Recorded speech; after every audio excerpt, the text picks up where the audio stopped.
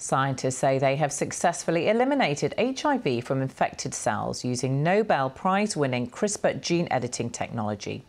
The hope is to ultimately be able to rid the body entirely of the virus, although much more work is needed to check it would be safe and effective.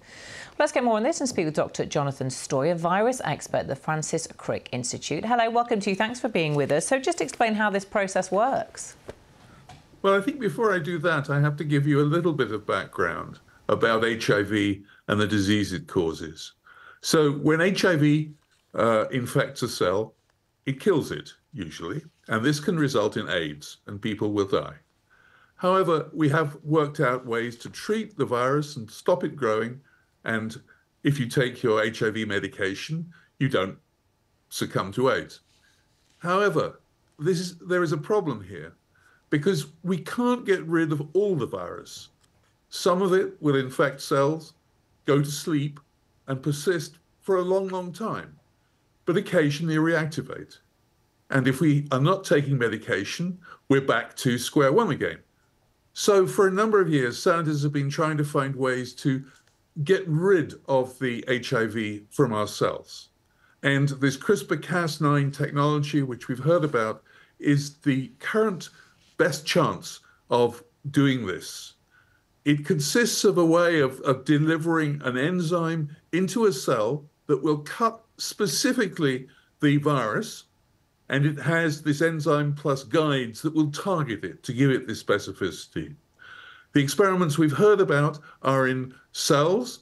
They're not in humans or primates, but there is every hope that this kind of technology will be useful in the future in order to try and get rid of HIV from this latent reservoir.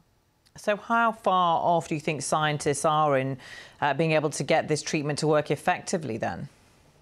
Well, there are a lot of problems. You have to remember, we don't know very much about this viral reservoir. There are probably at least 10 to the 9 cells, 1 billion cells that carry these proviruses. And we don't know how many of those we have to eliminate in order to cure people from AIDS. And so this work is ongoing.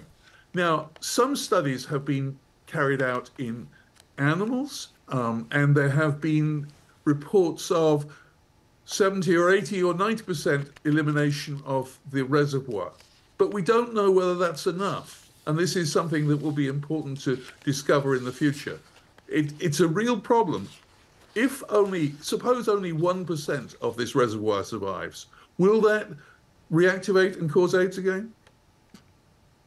I definitely don't have the answer to that question, but thank you very much for raising it and for explaining all of that to us. Dr. Jonathan Stoy, thank you very much. Thank you. It was a pleasure.